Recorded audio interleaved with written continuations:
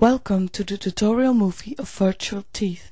This feature of Dr. James will help you out when there is scatter on images or the scan prosthesis is missing. In this case there's too much scatter on the images, that's why we will activate virtual teeth. Once we have chosen where we will put the virtual teeth, Dr. James will place them.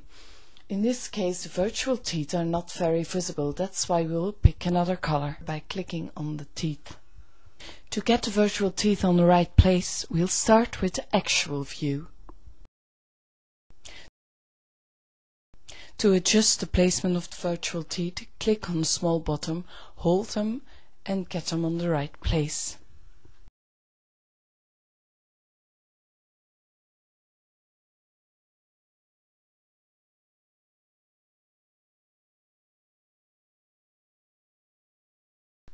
Next step is the 2D view. Here we will place them on the right height.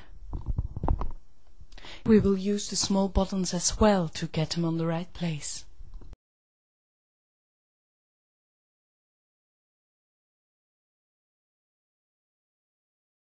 To adapt the size of the virtual teeth, you click on the left corner and you hold it.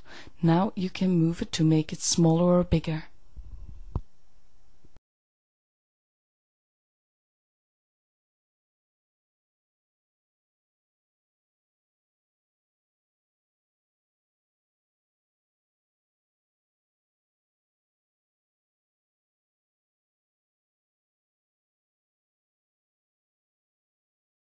Last, you adjust the placement of the virtual teeth on the 3D image. To get a clear view of how the virtual teeth are placed, you can rotate the 3D image.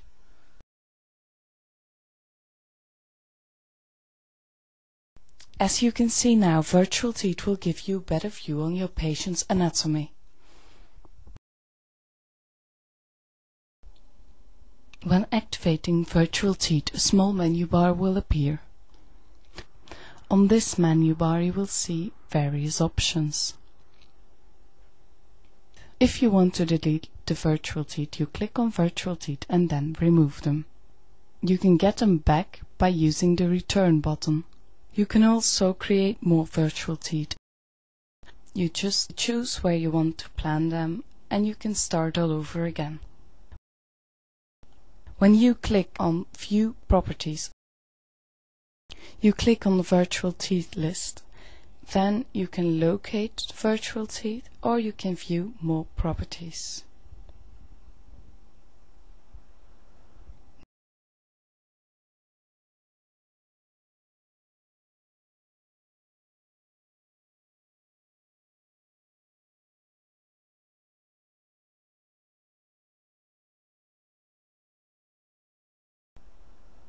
Now you've seen how virtual teeth can improve your planning. Please visit our website www.simplant.com for more information.